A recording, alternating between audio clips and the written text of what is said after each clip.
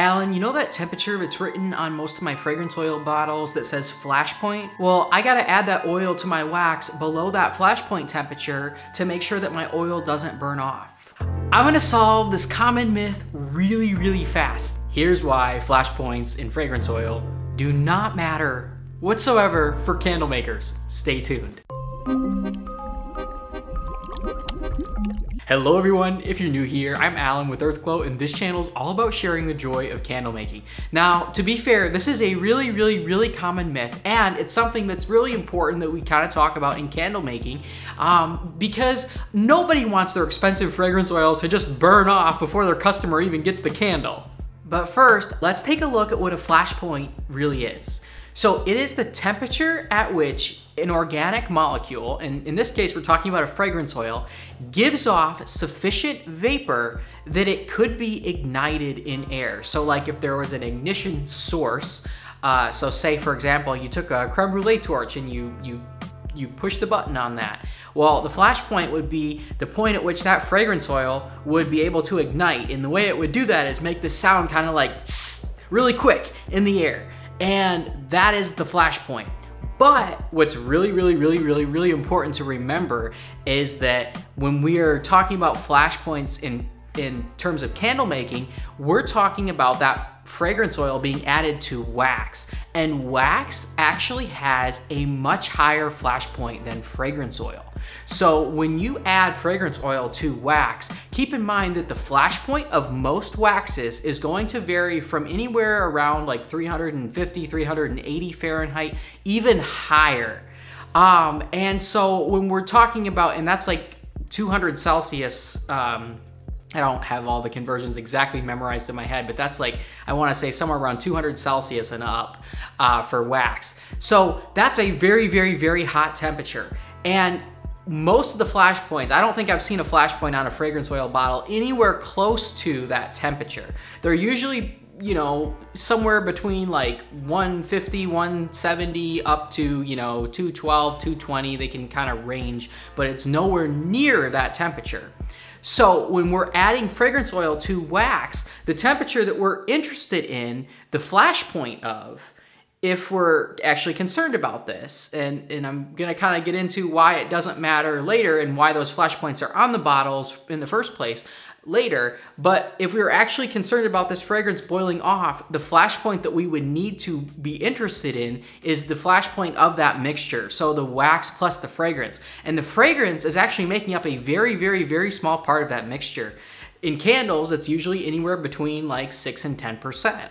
So the main flash point that we would need to be looking at is the flash point of the wax, not the fragrance oil.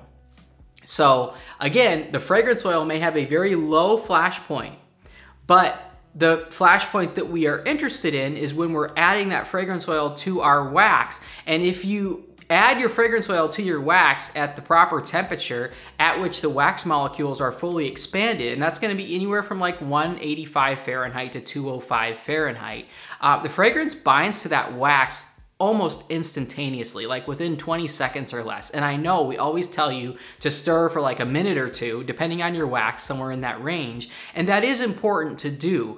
But actually, the reality is that with actually certain waxes, particularly like paraffins, it binds almost instantaneously.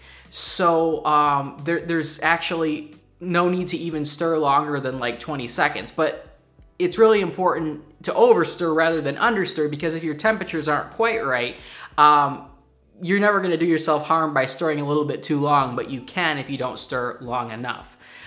So all this to say, to take it kind of back to flash points, we are concerned with the flash point of the fragrance oil plus the wax, not just the fragrance oil. Now, the reason that those numbers are on your bottle is for shipping purposes. And why that matters is when they ship those fragrance oils via air freight, when something is really high up in elevation, like an airplane is gonna range anywhere from like 10,000 to 33,000 feet in the air, the atmospheric pressure is lower. And when that atmospheric pressure is lower, the temperature at which the fragrance oil can ignite, if there is a sufficient ignition source that may be present on that aircraft, is actually even lower because the atmospheric pressure is lower. And so that fragrance oil, say for example, it has a flash point of 150 degrees Fahrenheit. Well, that number is going to be even lower if it's up in the air because of the lack of atmospheric pressure compared to where we are kind of at sea level at about 1 atmosphere.